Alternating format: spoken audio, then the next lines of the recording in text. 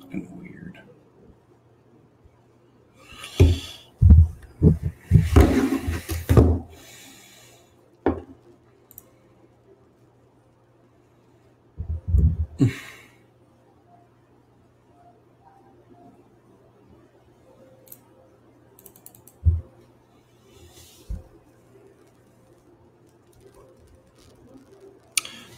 Guys, if you got questions, just go ahead and post them, and I'll get to them after the topic of the stream.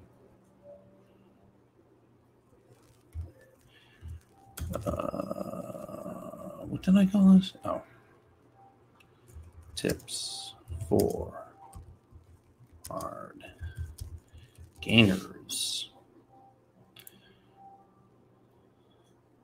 So today we're going to talk about tips for hard gainers. I'm going to give a couple minutes because I started a little early. A couple minutes to get people in here.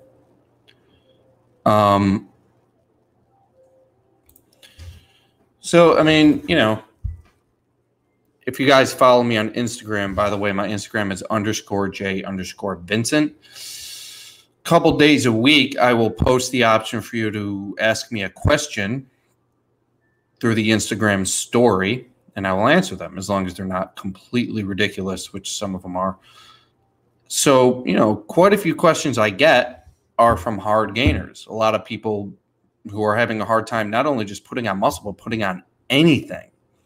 So in my Patreon page, I posted a video on nutrition advice for the hard gainer. I also put this video on the home workout. So you guys can see right here the link. That's the link to the high intensity training home workout. And what I've decided to do with this workout is consistently update it over time. So if you buy this home workout, there will be, just like, you know, video games, there's going to be updates to the workout. I'm going to add content to the workout if you already purchased it. So tonight I just I added 4 or 5 additional videos to this workout, and those who bought it automatically get sent a link with the updated video. So, you know, if you buy this video, you're not just, if you buy this HIIT home workout, you're going to get updated content sent automatically to you in the future. And I already did that. I sent the 4 or 5 new videos I created to that. So I'm going to put up, you know, a bunch of, I'm just going to keep updating the thing. So if you get the high intensity training home workout, you're getting updates down the road too for things I think that, you know, I might want to add to it. So I already sent that that update as well. Yeah, so on my Patreon, here's the link to my Patreon page, by the way. Patreon, oh yeah, patreon.com/JVincent. So if you guys haven't joined my Patreon yet, https://www.patreon.com/JVincent. So if you guys haven't joined the Patreon yet, that's the link to the Patreon. Just put a video up, you know, about a 15-minute video on nutrition tips for hard gainers, which I'm going to go over briefly tonight. But I went way more in depth on Patreon. I even kind of gave an example of the meal. I posted a picture of the meal I like to use for hard gainers. And I think tomorrow I'm going to actually go through and cook a hard gainer meal for you. I think I did another hard gainer breakfast. I filmed cooking a hard gainer breakfast on the Patreon, and I'm also going to film a hard gainer lunch, dinner, whatever. I decided, since a lot of people are really confused on nutrition, I'm gonna, on the Patreon, I'm going to actually cook meals and show you how the hell to do it. I mean, I really can't hold your hand any more than I'm doing now. But I'll set up the camera in the kitchen and film how to make the damn meal. I'm not Bobby Flay or Gordon fucking Ramsay by any means, but I'll do it. I'll do it for you because I feel like a large percentage of you, even if you're young, especially if you're younger guys, probably don't cook that much. So I'm going to kind of show you how I do it. It's pretty easy, actually, and it comes out really good. So let's see.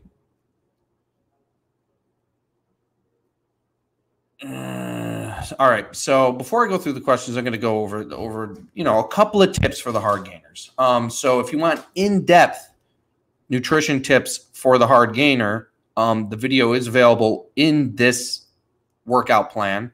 For those of you who already bought the workout plan, look in your email for the updated workout plan because it's going to contain a video in depth on the topic I'm talking about now if you already purchased it. And if you want to view the video, it's going to be in this workout plan amongst other videos. So before I get into the questions, let's talk about tips for the hard gainer. So what is a hard gainer? A hard gainer, I was a hard gainer once, but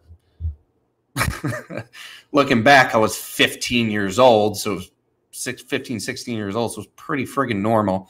Keep in mind, I get some people who ask me, who are 15, 16, 17 years old and they're having a hard time putting on muscle.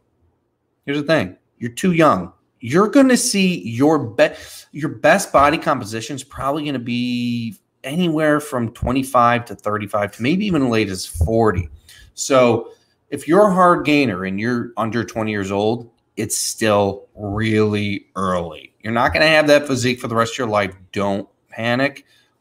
It's very common to be a hard gainer young. I was a hard gainer once.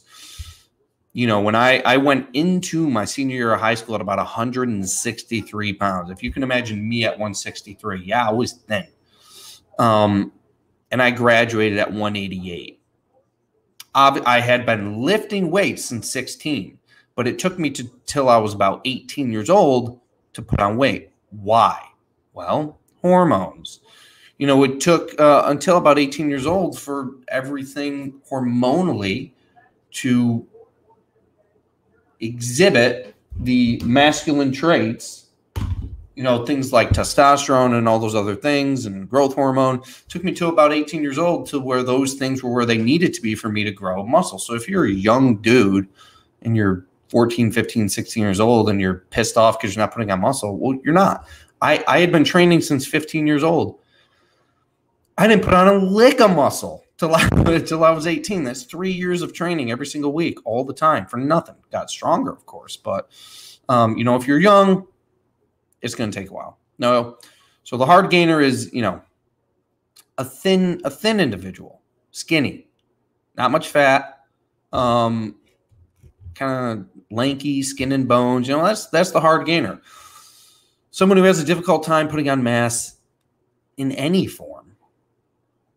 Somebody who's, maybe, 5'10" to 6 foot, 140, 145, 150, that's a hard gainer.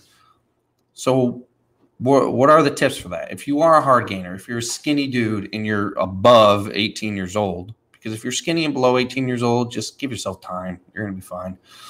But if you're skinny and you're above 18 years old, what can you do to assist in putting on mass and, more specifically, lean muscle tissue? Well, first of all, you obviously have to eat. We're assuming we're doing resistance training, right? We're assuming we're lifting weights. We're assuming we're doing it optimally by training to failure with a volume and frequency that we can, as the individual, recover from and adapt. Okay, we're already assuming we're lifting weights because that's going to put the stimulus on. So what do we do dietarily? You have to eat a lot. And, a lot of the times, so you're a hard gainer. You're very unlikely to put on fat tissue. Okay. You don't have many fat cells. Your fat metabolism is great. You're glucose sensitive. You're insulin sensitive. You're not going to put on fat tissue. And I've had, parents and even younger guys tell me, or parents about their younger, their sons, they eat everything and they don't gain weight. Well, the truth is they're not eating everything. Their parents may think, or they may think that they're eating a lot, but they're really not. They're really not. So the hard gainer is going to want a calorie surplus. And I'm not saying 1,000 calories above resting metabolic rate, maybe just a couple hundred. Calorie surplus. Obviously, you want to hit your protein requirement. You're gonna want about a gram of protein per pound of body weight, or 2 grams of protein per kilo of body weight if you're a hard gainer. That pretty much goes for everybody who's relatively lean. So the hard gainer is going to want a slight calorie surplus, hit the calories, and here's the weird part about a hard gainer that most people are going to be surprised to hear. The hard gainer should be eating a lot of carbohydrates. I know everybody's going to freak out and say carbs are bad, insulin this, leptin that, blah, blah, blah, blah, blah, blah, blah. Well, guess what? Insulin this, leptin that, ghrelin this, bullshit that only applies to the fatties, to the fat people. That applies to obese people. If you are obese and very, very fat, very overweight, then yeah, you're going to want to pay a little more attention to, the insulin, the insulinogenic response, the glycemic load, glycemic index, blah, blah, blah, blah, blah, all that stuff. But if you're a hard gainer, you have that already taken care of. If you are a hard gainer, you want to eat a lot of carbohydrates. 60% of your calorie intake, probably. 300, 400, 500 grams of carbs a day is what you're going to want to do.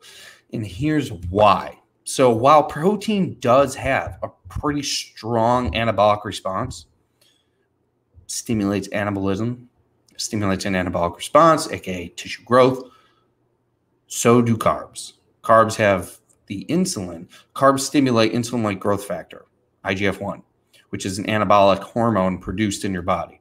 Carbs do a great job at doing that. So hormonally, if you're skinny, carbs will help you hormonally become more anabolic. Also, physiologically, about 20% to 20 to 30%, about 20% of your muscle is made up of glycogen, which is the stored form of glucose. So you eat carbohydrates, gets converted to glucose in your bloodstream, and then stored in your muscle tissue and your liver as glycogen. So if 20% of your muscle, 15, 20% of your muscle is made up of glycogen, which comes from glucose, which comes from carbohydrates, then if you are low on carbohydrates, your muscles are not going to be holding as much glycogen as they can, and you're going to appear smaller. This has nothing to do with sarcoplasmic hypertrophy. It just has to do with muscle glycogen. So if you are a hard gainer and you're skinny and you want to look bigger, eating a lot of carbs is going to make sure your glycogen stores are full, and it's going to make you look fuller, make you look bigger. Okay, that is why carbs are great. And carbs are very calorie dense. Very easy to get a lot of calories through carbs. So if you're a hard gainer, you need to be eating, a sufficient amount of calories. Eating a lot of carbs is a good way to get those calories in. All right. Another tip for hard gainers, you always want to be hydrated. The thing is, whether they like to admit it or not, hard gainers, skinny individuals, they don't eat much of anything or drink much of anything. They normally don't drink much water, and they don't eat much food. They think they do. They might think they do, but they really don't. So water intake. You want to be relatively hydrated because here's the thing. About 75 to 76% of your muscle is water. So we got 20% carbs or 20% glycogen, 75% water. We're at 95%. Then the last 5% is, contractile tissue and other tissues. So there's very little actual contractile tissue in there. Mostly water and muscle glycogen. So if you're dehydrated, you're also going to look smaller. So if you're low on carbs and dehydrated, you're going to look as flat as you possibly can. And this is why, super skinny people on the low carb diet, they're just going to look like shit. They're going to look like, if you are a skinny person, eat a lot of carbs, 300, 400, 500, 600 grams a day. Then anywhere between probably 140 to 200, 120 to 160 grams of protein a day. And then the rest with fat. All right. When it comes to training, if you're a hard gainer, there's really nothing different you want to do. You still want to train really, really intensely because that is the best way to get at the fast twitch motor units, and the fast twitch motor units, most fibers grow the most. The more intense you train, the more metabolic stress, the more mechanical tension, the more the overall growth stimulus. So there's really no different way to train if you're a hard gainer. No, you do not want to train more if you're a hard gainer, because if you can barely friggin' respond to exercise as it is, why would more exercise benefit you? If hard gainers respond poorly to resistance training exercise, why would they do more of a stress that they respond poorly to? Does that make sense? Opposite. Okay. So just to recap quickly, tips for a hard gainer. 1, get adequate protein, of course, about 1 gram per pound of body weight, or 2 grams of 2 grams of protein per kilo of body weight. 2, eat a lot of carbohydrates. 3, 4, 500 grams of carbs per day, maybe about 50 to 60% of your daily calorie intake, carbohydrates. 3, stay hydrated. Since most of your muscles are made up of water, 75, 76%, you want to stay hydrated to make yourself look and feel fuller. Now, where to get the carbohydrates from? You want to try to get them from whole food sources. Sweet potatoes, vegetables, even white potatoes, things like squash, pretty much any kind of vegetable. Even, white rice, brown rice, quinoa. Oatmeal's not bad. Ace, don't do that. Oatmeal's not bad. But what you want to stay away from are, refined carbohydrates, because the way the body metabolizes them, it's just not going to work as well as whole natural food sources. So stay away from things like cereal and, white bread, Pop-Tarts, things with a ton of refined sugar in it. Stay away from those. So if you're eating a lot of carbs, you're going to probably want to stick to things like quinoa, white rice, brown rice, tons of vegetables,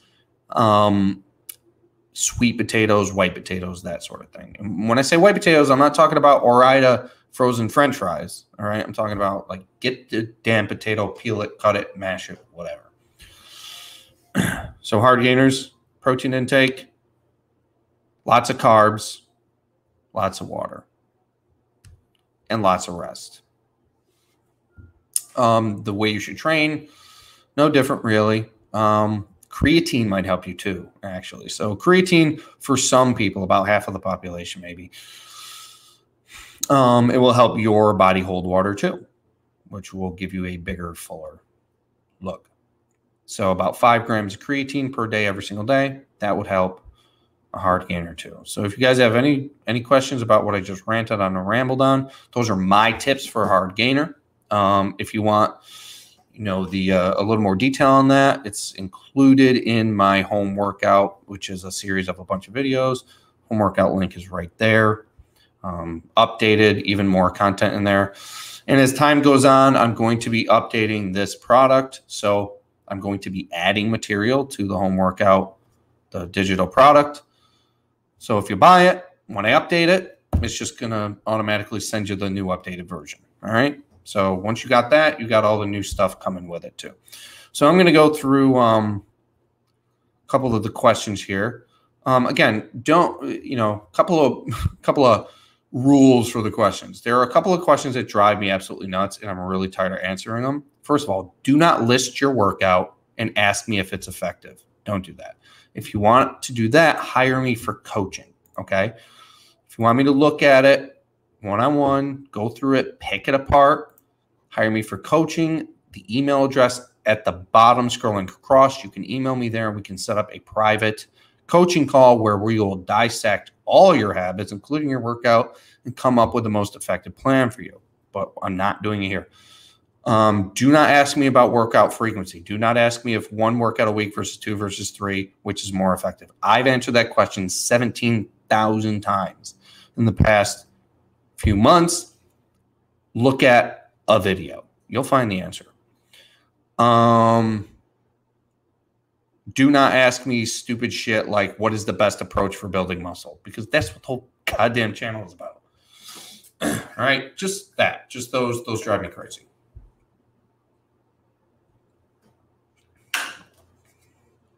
See, water. I drink, I don't know, geez, 6, 7, 8, 9 of these a day. Always drink water. Again, you don't have to drink a freaking gallon of water like some people do. All right, first question. Have you hit your genetic peak by now, muscle-wise? Are you just doing maintenance at this point? Yep. I mean, so it took me about the past 4 years to put on 5 pounds. So I'm assuming I pretty much hit the peak. I don't desire to be any bigger. I don't want to look weird. Basically, if I wanted to get to that ultra jacked, super gigantic physique, I'd have to just take a ton of steroids, which I have absolutely no reason to take steroids. Not a competitive bodybuilder. There's no reason. So I'm good here. Probably hit the genetic, pretty much my genetic limit. But again, super hard, intense stress on the muscle is what got me to this point. So how am I going to maintain this? You need to continue very intense stress on the muscle. The only thing that might change is you might be able to get away with less frequency, but you can't just do easy workouts infrequently and expect to keep an unusual amount of muscle tissue. Again, I'm like, 210 to 215. So yeah, so when you reach your, when you reach your goal body composition, goal physique, whatever, you're going to have to continue to implement and expose your body to the stimulus, which caused it to adapt and change. It's just like you go out and you get a suntan. How do you keep the suntan? How often would you have to tan to keep the suntan? Probably twice a week, once, twice a week. It's the same thing. You got to have, just enough to keep that adaptation. But you can't ignore it completely and expect it to stay. Are you able to add a lower back exercise to the home workout course? Yeah, I can do that. Basically, what I recommend just for now, Google what's called the McKenzie. It's basically, it looks almost like a yoga move. You kind of just lay on your stomach and push yourself up and extend your back. That's what I recommend at home. But there aren't really, with very limited equipment, there aren't any back exercises with added resistance that I would recommend. Only the McKenzie, but I can add that. How do I train neck? I don't give advice on neck training because it's just, I have never really focused or learned much about it because there are very few people who know much about it. And it's kind of a liability. So I'm not going to recommend any exercises for somebody's neck because they'll likely hurt themselves, and I don't want to be responsible for that. So when it comes to neck training, I don't know. You could do a static neck extension, static neck flexion. I'll add that to the home workout. I can do that because you probably won't get hurt doing that.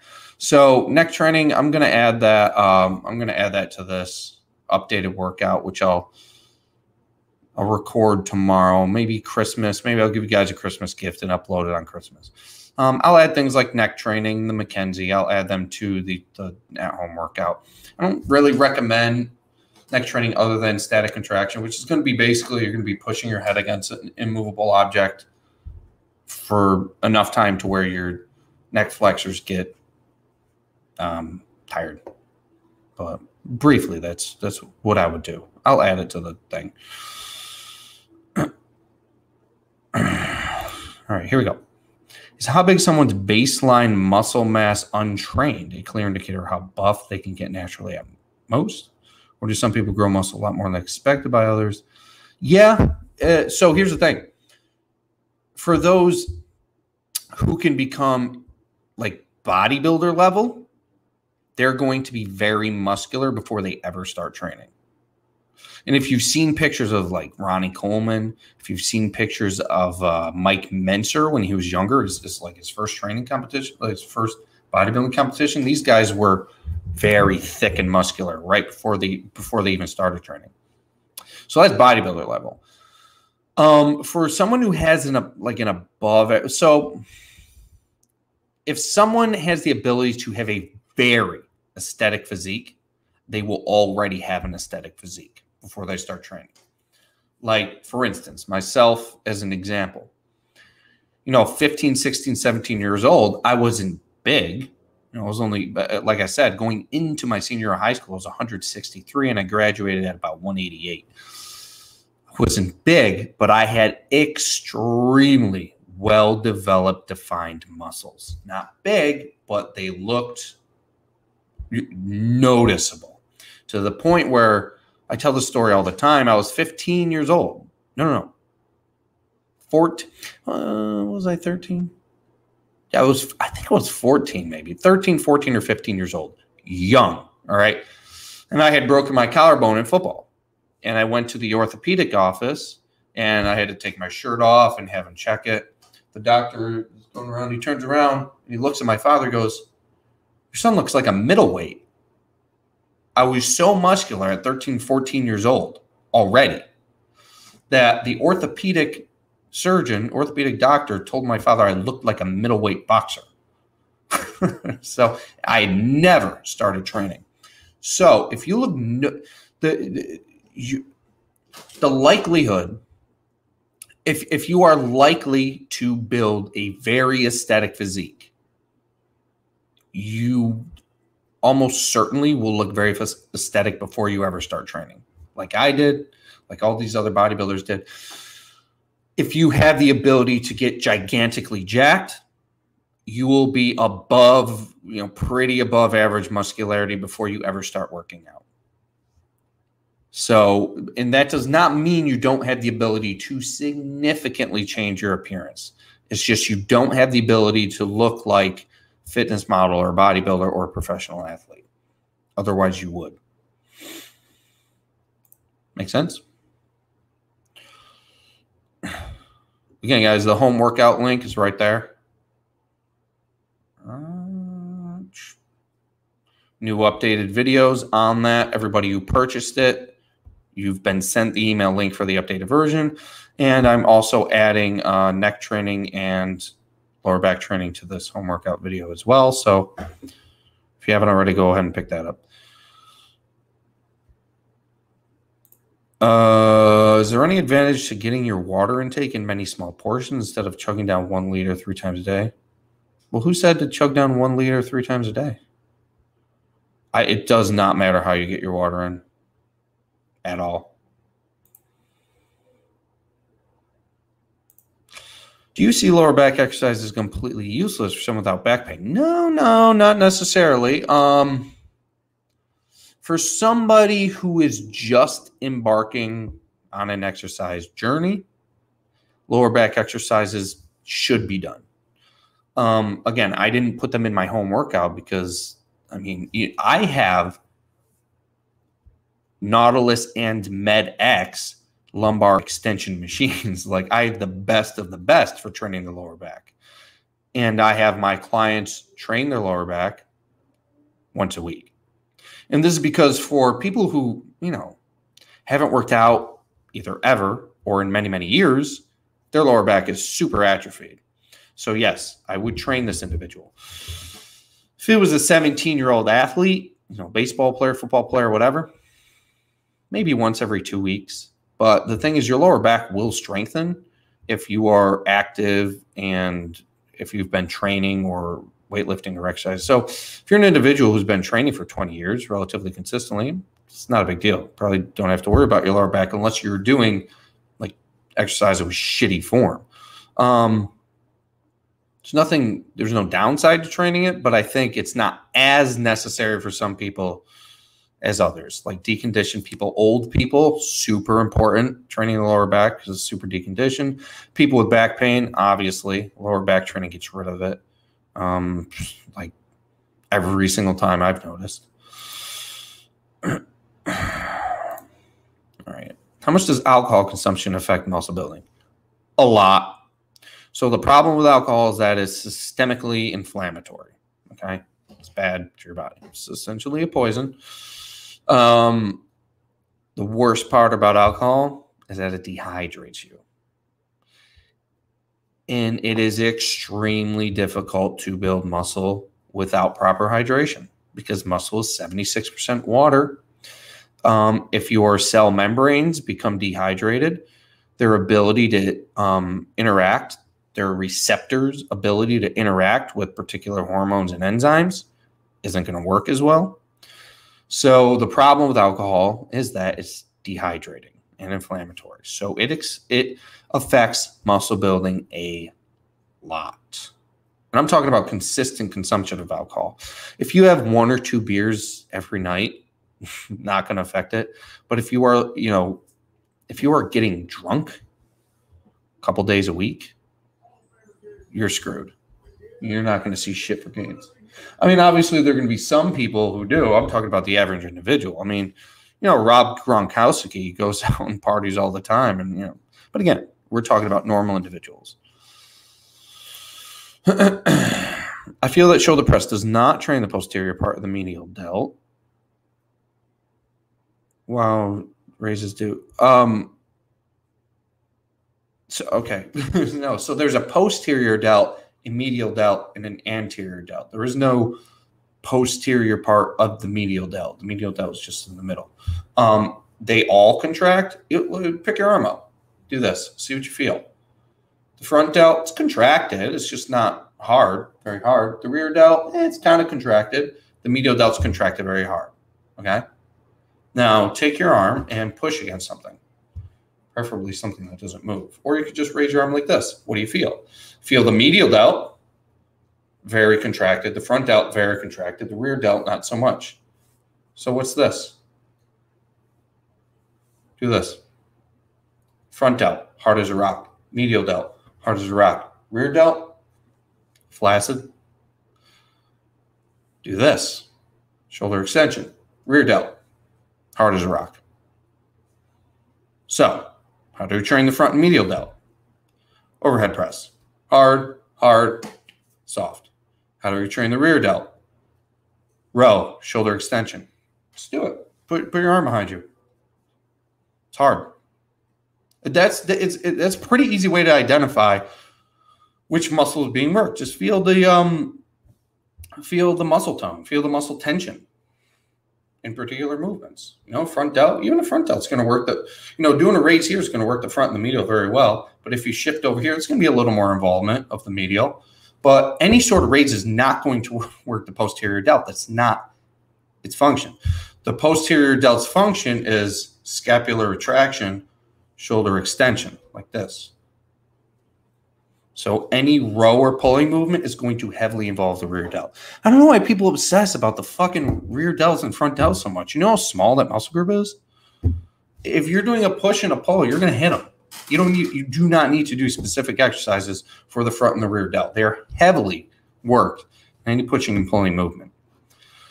Overhead press is going to get the medial in front as best as you can. And then everything from a rowing movement or shoulder extension, you're getting the rear delt.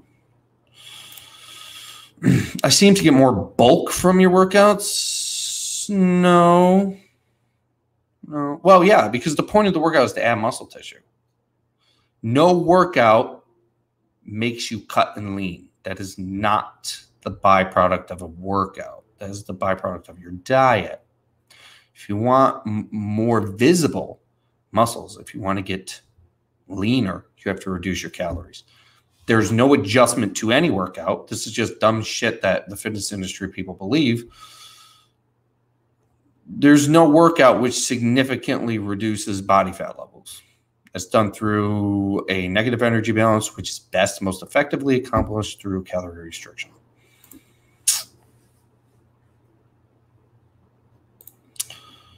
If variable resistance is good, why not resistance bands? Because resistance bands vary the resistance in the exact opposite of the strength curve of most muscle groups. So think of it this way, where you're doing a chest press. Your muscles are weakest down here, strongest somewhere in the middle, and then it gets weaker again at the top. A resistance band adds the most resistance to near full extension, where the triceps and the chest are weaker. So it's adding more resistance where the muscle is at one of its weakest positions. Consider a row. You're doing a pull. Your muscles are weakest out here, and then they get weakest in the contracted. They go weak, strong, weak in the contracted position due to actin myosin overlap and changes in leverage. So the resistance band adds the most resistance in a weakest position of the range of motion. It's literally the exact fucking opposite. That's why resistance bands suck, because none of this varies the resistance according to the strength curve. The resistance band increases the resistance linearly, while the strength curve, hold on one second, I'll show you.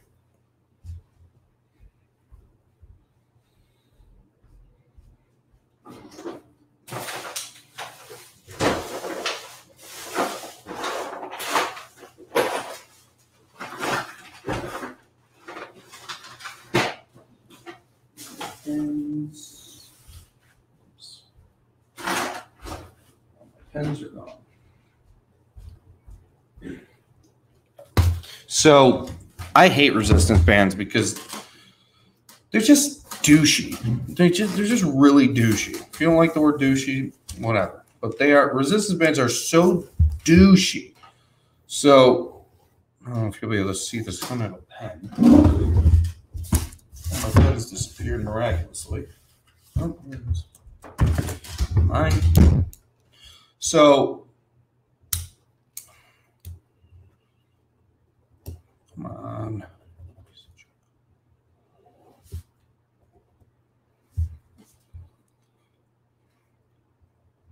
Hang in there. What is wrong with this pen?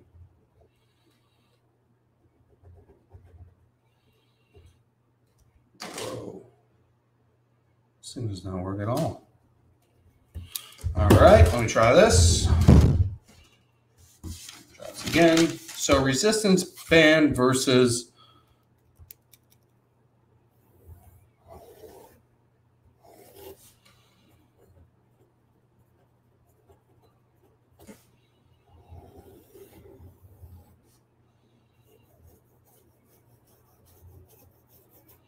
so if you look here, the problem with the resistance band is, come on, focus.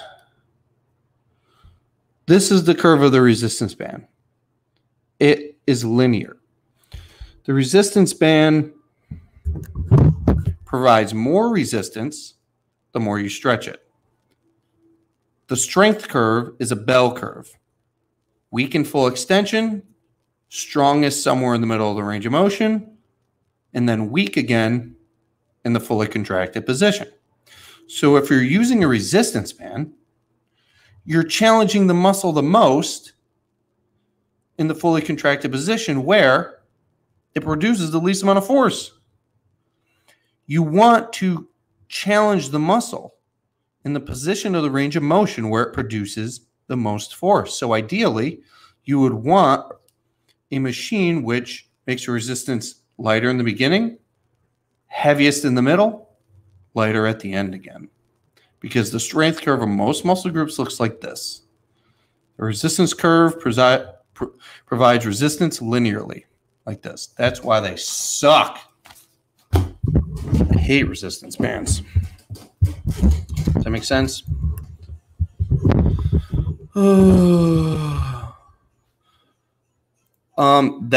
That link, the thing scrolling at the bottom is one-on-one coaching call email. That link is for the home high intensity training workout.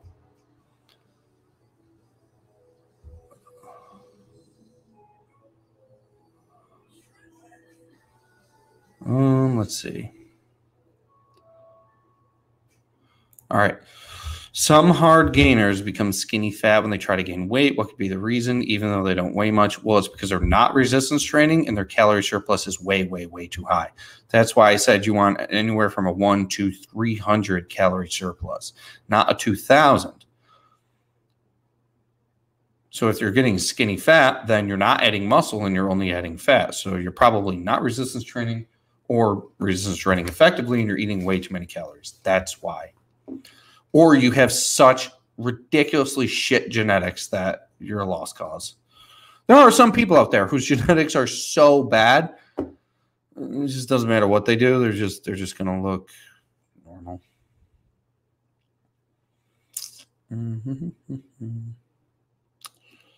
All right, lagging body parts. I went over this on Patreon, patreon.com/jvincent. I went over this in depth. I'm going to go through some more questions first. Let me see. All right, let's see. What do you recommend about eating around 4,000 calories a day? Dude, it depends on the individual. I mean, if you're fucking 6'5", 240, 4,000 calories a day is not the same as somebody who's 5'8", 160.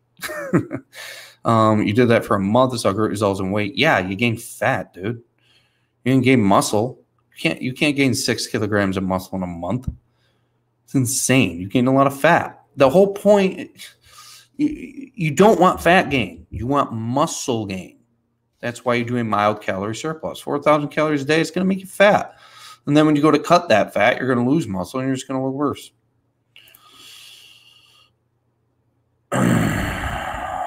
Huge delts, severely underdeveloped chest. Any tips? It's probably due to your genetics. You probably just have... Well, did you bench press for a long time? That could be it.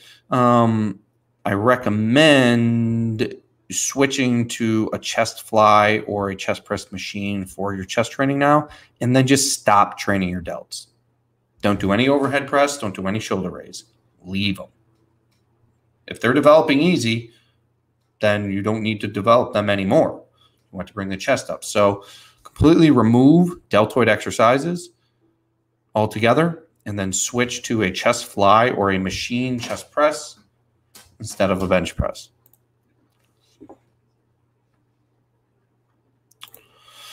I got a belly from taking creatine. How do you get rid of a belly? No, you didn't. I'm not even, dude, that is such a dumb question. I'm sorry. I don't mean to be rude, but that's a dumb question. You did not get a belly from taking creatine. How do you get rid of a belly?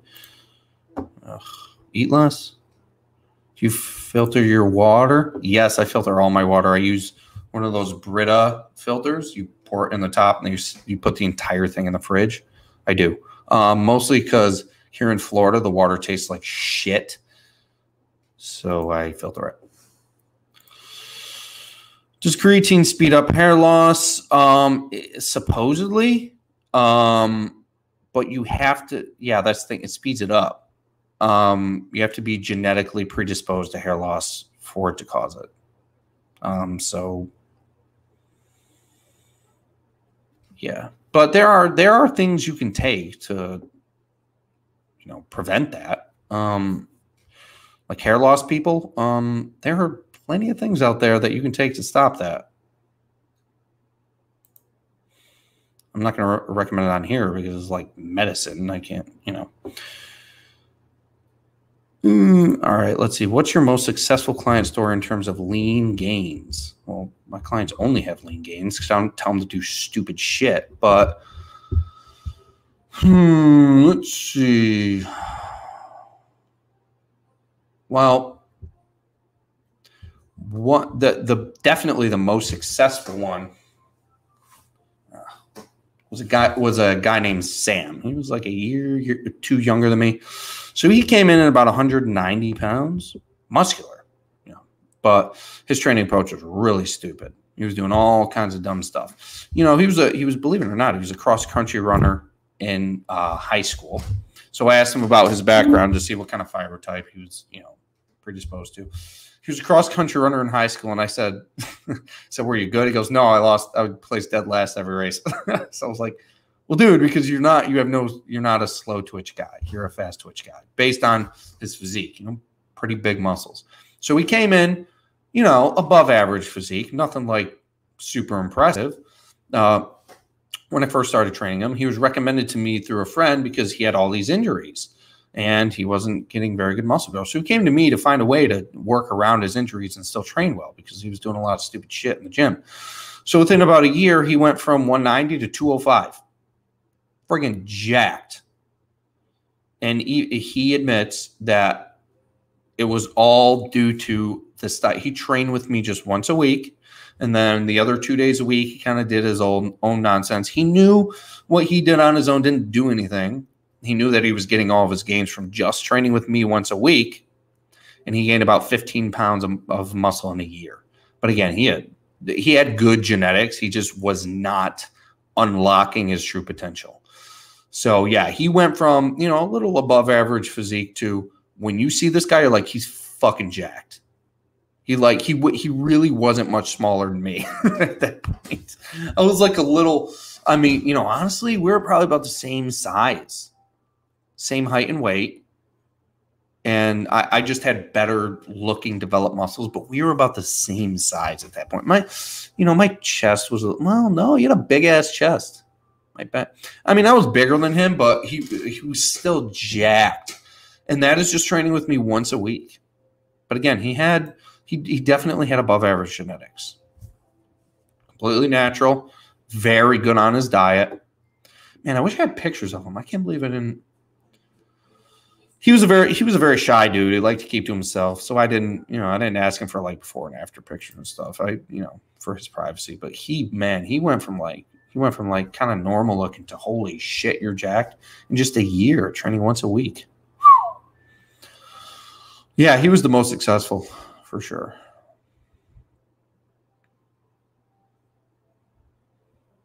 Again, there's the link to the at-home workout, updated version with more content in that one. And whoever bought this home workout, you've already been sent a link for the new updated version automatically. So be on the lookout for that in your email. Okay, what is the best approach to expand appetite?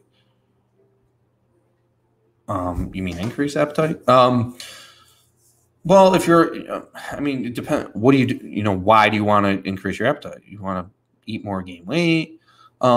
Exercise, great way to do it. Good sleep. Testosterone level. I mean, really, the only way, if you are a hard gainer and you want to add some mass, the best way to increase your appetite is train real hard. When I train, so I did my workout today, my leg workout, which was 3 movements. I didn't even do hamstrings today because the back of my right knee, my hamstring tendon is sore for some stupid reason. So I didn't do hamstrings today. I did leg press, leg extension, and calf raises. Okay, so I did I almost filmed it today, but the back of my hamstring was hurting, so it wasn't going to look very good because I was kind of dealing with it, so I didn't film it. But anyway, I did my leg workout today. I came home and I ate maybe almost a pound of chicken, an entire bowl of rice from the rice cooker, so that's 1 cup uncooked, which turns out to be like 3 cups cooked, a whole green pepper, some onion, and some cheese. I ate a plate this big because the training stimulated the appetite so much. You'll notice when you train really hard the next day. So say you train on a Monday, Tuesday, your appetite is going to be off the charts. This is a good thing. So when you notice, especially if you're a hard gainer, if you notice that your appetite is increasing, just unusually, you're like, Jesus, I'm so hungry, I can't stop eating today. That means your body's trying to grow muscle. Keep that in mind. So if you're a hard gainer and you are getting hungry after your workout, unusually hungry, eat like crazy. Eat tons of protein, bunch of good unrefined carbs, and you will grow muscle. So long answer to a short question, how do you increase your appetite? Train hard.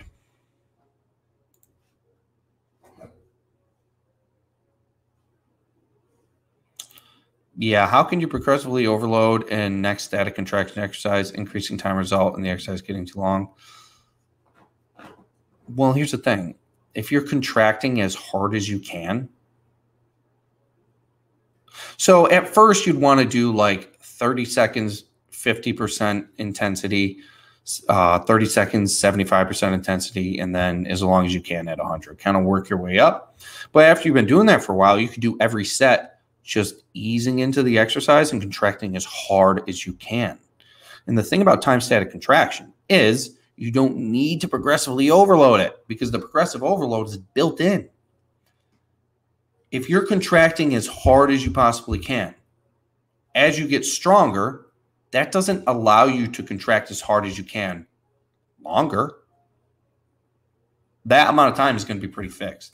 So say if you contract as hard as you can, it takes you 20 seconds for your legs to give out on a time static contraction squat. It's probably always going to be 20 seconds because as your body gets stronger, as it builds more muscle, as it is able to contract harder, the inroad, you inroad more. The progressive overload is built in to a time static contraction. All right? Just contract as hard as you can.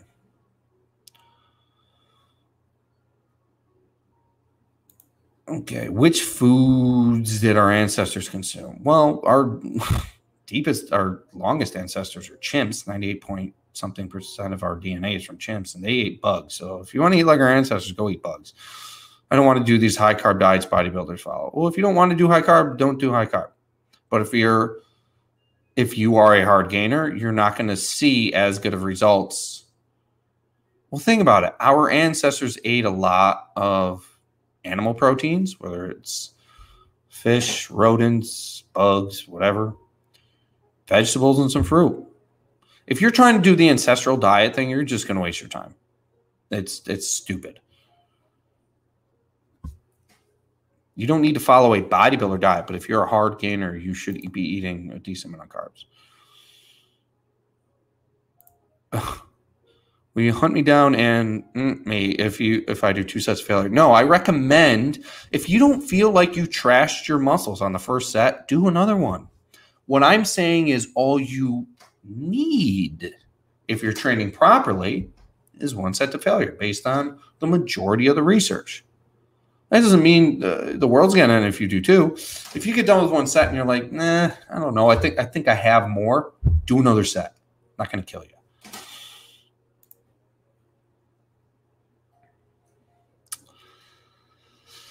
Let's see. What do you think about hanging from a bar for forearm development and hanging with time into each workout? 217 is the best. Yeah, that's fine. Yeah, I mean, that'll improve your grip strength. I mean, I wouldn't do it that way, really, because I'm heavy, but 217. Yeah, I mean, there's going to be a skill adaptation, neuromuscular adaptation to that too, but that will work the forearm flexors and extensors. Yes, it will. It's fine.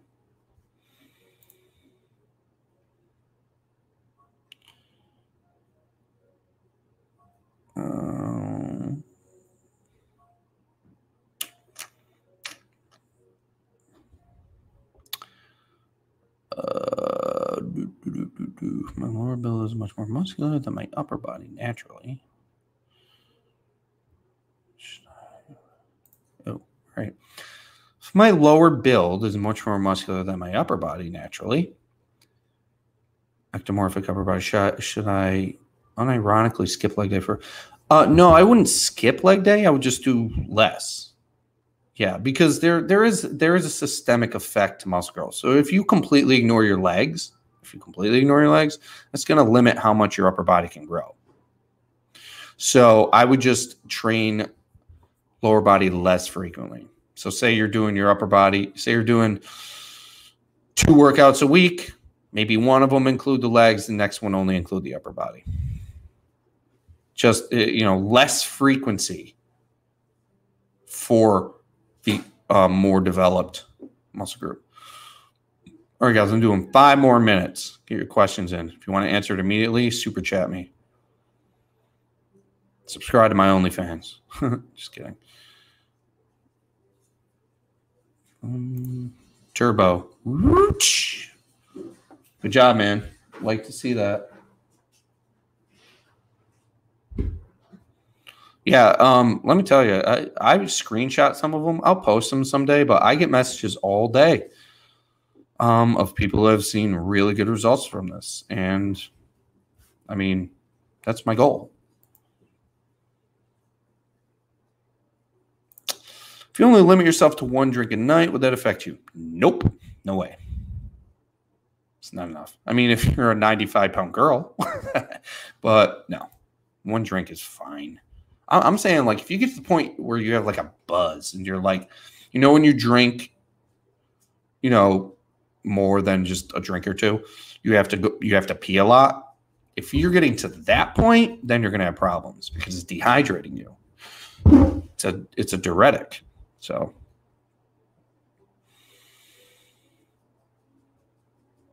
all right, let's see. Hard gainer with head arms when I was doing traditional sets twice a week. Yeah, the traditional sets, you probably see, that's the thing. If you're a hard gainer and you're doing sets the way bodybuilders do it, it's probably going to be too much for you. I've accepted the time trade-off with HIIT. Anything else I can do and should do to multiple sets?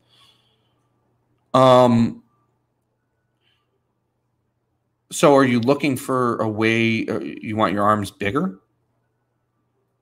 Yeah, go ahead. Clarify your question a little more. I'm not really sure what you're asking.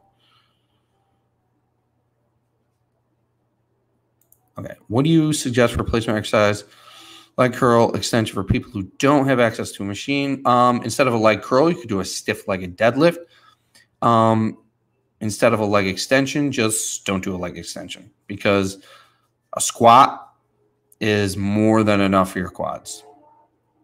The addition of a leg extension probably is going to make a huge, huge difference. But what you could do is a wall sit and kind of pushing. So if you do a wall sit and then just kind of push your toes forward, that'll work the quads pretty good. That's included in this workout. There's a demonstration of a wall sit specifically for the quads. But yeah, you can do a wall sit and just stiff like a deadlift.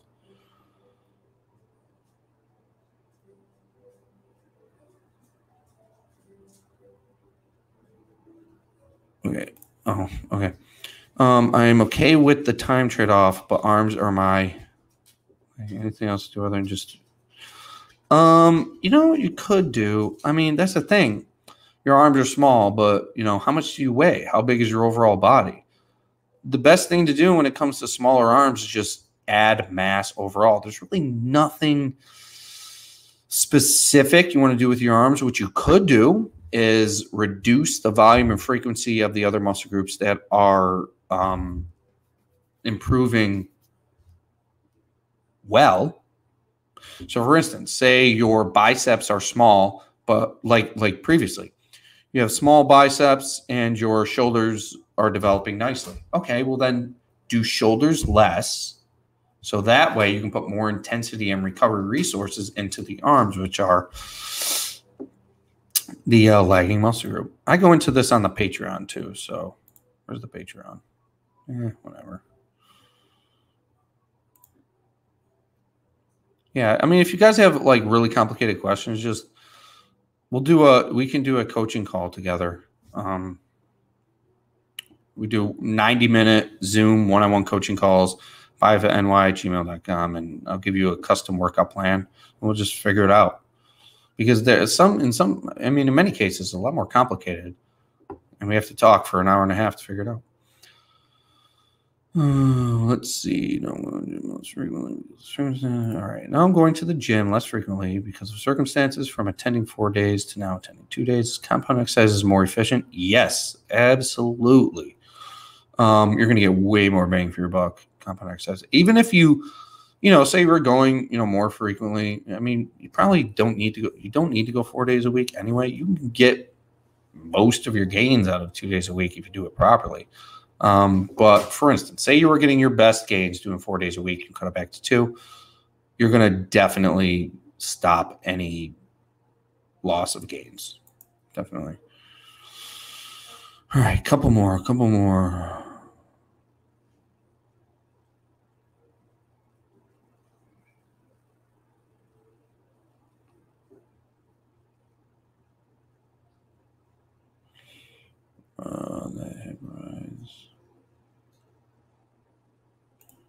Okay, so do you agree with Dr. Doug McGuff that HIIT provides global metabolic conditioning are essentially all you need for all-around fitness? And yeah, I completely agree with that.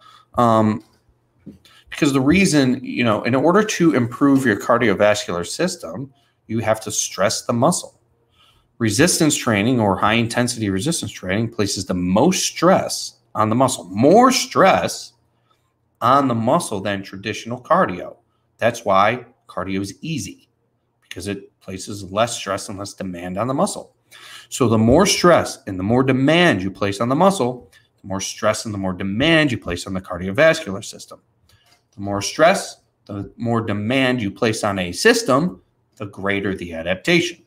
So resistance training, and specifically high intensity resistance training, places a huge amount of stress and demand on the muscle, which therefore places a huge amount of stress and demand on the cardiovascular system, resulting in a ridiculously good improvement in cardiovascular health. Cardio, traditional steady state locomotive bullshit, provides or places very little demand on the muscles, very little stress, very little cardiovascular adaptation. So yes, you do not need any other activity for improvements in cardiovascular health. Here's an anecdote. So about a year or two ago, I went to the doctor's and he was listening to my lungs and taking my blood pressure and all that. And after taking all these things, he asked if I was a runner. And I said, no. He said, are you a swimmer? I said, no. He was asking me what I did for exercise because my lungs were so clear and my blood pressure was so good that he thought I was an endurance athlete. And I told him I only do weight training 1 or 2 times a week. So Doug is right.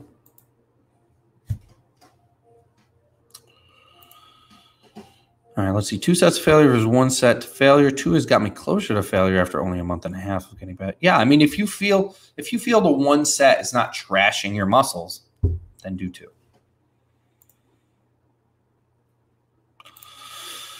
How can I avoid losing my sex drive when I'm around 10% body fat? You should not lose your sex drive being that low in body fat. I don't know why you think that's a phenomenon. Never heard of that. Hey, look, spam. Ow. All right, let's see. One from none. Good. Yeah, there's a lot more content going on the Patreon. Basically, the Patreon is a bunch of videos, pretty much similar to the YouTube videos that don't go on YouTube. They only go on Patreon. Much more in-depth stuff.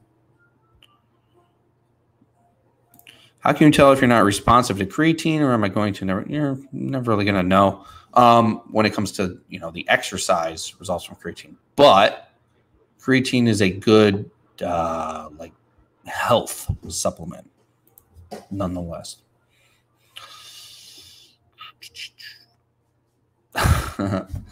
What is the worst genetics you have encountered in terms of muscle growth?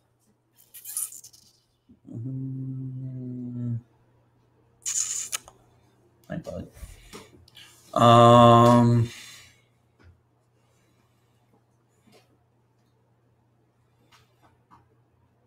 I mean, older women are pretty bad. Older women.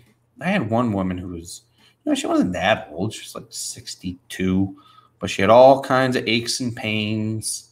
Then, I mean, older women aren't going to grow much muscle at all. They're going to get a lot stronger. But when it comes to men, men with terrible genetics for muscle growth, I don't know. None of them were that great. They're all, I don't know. Background on fiber type. Basically what I like to ask people is the sports that they like to do. People who generally gravitate towards sports that they're good at. And the reason they're good at them generally is because of their physiology. Fiber type is one of them.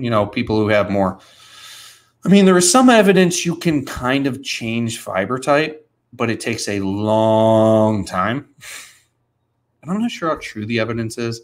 So, for instance, if you had a ton of slow twitch fiber and you trained for 15 years using weights, apparently they say, Dr. Andy Galpin has some evidence that you can actually convert the slow to fast twitch, but I'm gonna have to look into that more. I don't know how true that could be. But generally, people with a lot of slow twitch fiber type will gravitate towards endurance type sports.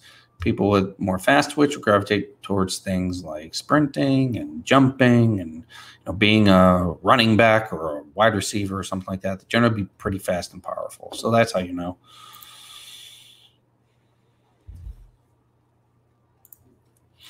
I have an arm span of 6 feet. I'm 6 feet, but I have an arm span. No, you don't need to exercise differently at all.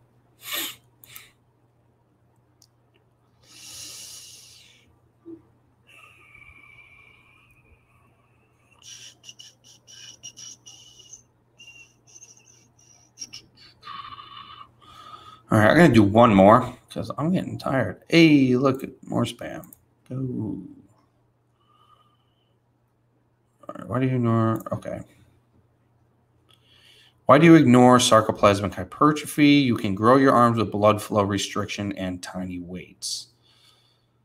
Okay. I don't ignore sarcoplasmic hypertrophy. It just appears, based on the research, that you cannot select which kind of hypertrophy you get. You cannot increase sarcoplasmic hypertrophy without increasing myofibrillar hypertrophy and vice versa. They go hand in hand. Okay. Blood flow restriction training is stupid because you don't need to use very heavy loads to begin with. So here's the thing. If you tie the thing about blood flow restriction training too, is that you can only train a couple of muscle groups that way. You can train your calves, your quads, your forearms, and your biceps. How are you going to train your chest, your lats, your deltoids, your abdominals, your lumbar extenders? You can't use blood flow restriction training to train those muscle groups. That's one reason why it's really fucking stupid. The second is using a tourniquet. Have you ever put on a tourniquet properly? It's really fucking painful if you put it on properly and restrict blood flow to the working tissue. All the results that could be had from blood flow restriction training could be had by simply using a moderate load in training to muscle failure. So here's the thing. Even if blood flow restriction worked, what are you going to do? Have Donkey Kong arms and an underdeveloped chest and back? It's just impractical. It's just dumb. And plus, if you apply a tourniquet properly to restrict blood flow, it's going to be so goddamn painful that you're probably going to, it's stupid to put yourself under that much pain if you apply it properly for maybe more muscle growth. Blood flow restriction training is just dumb. What are you going to do? Get giant biceps and then have a small chest? You're really going to tie a tourniquet around your upper thigh tight enough to restrict blood flow? Have you ever done that? So if you're doing blood flow restriction training now and you're not crying, then you're not applying the tourniquet or strap properly. Dumb bodybuilder fucking bullshit. All right. That's enough for me. I got minute 10 or an hour 10 here. So if you haven't already, go ahead, try the home hit workout. Tons of exercises in there that you can do at home without a gym. Really effective. There's a new updated version of this with videos on fat loss, science of fat loss, tips for hard gainers, recovery. I don't know if you're recovered or not. I'm also going to be adding additional workouts for the neck, the lumbar spine, the calves, all these things. So this workout right here, there's going to be plenty of updates coming in the future, just like a video game when you get updates and new stuff added. So if you get this workout, you're going to get all the updated stuff too. So just type that link in, get it there. Also, if you have a specific case You want to do some one-on-one coaching and figure it out together? I do 90-minute Zoom calls, and we'll figure everything out together. I'll teach you everything you need to know, so that way you can start training with a really firm understanding of the right principles, and also make you a custom workout plan based on what we talk about. So just email that email below if you want custom coaching. And again, like, subscribe, share the video, and I'll see you guys in a few days. Have a good holiday, Christmas, Hanukkah, whatever the hell you celebrate. Be safe. Enjoy your family. And I'll talk to you soon.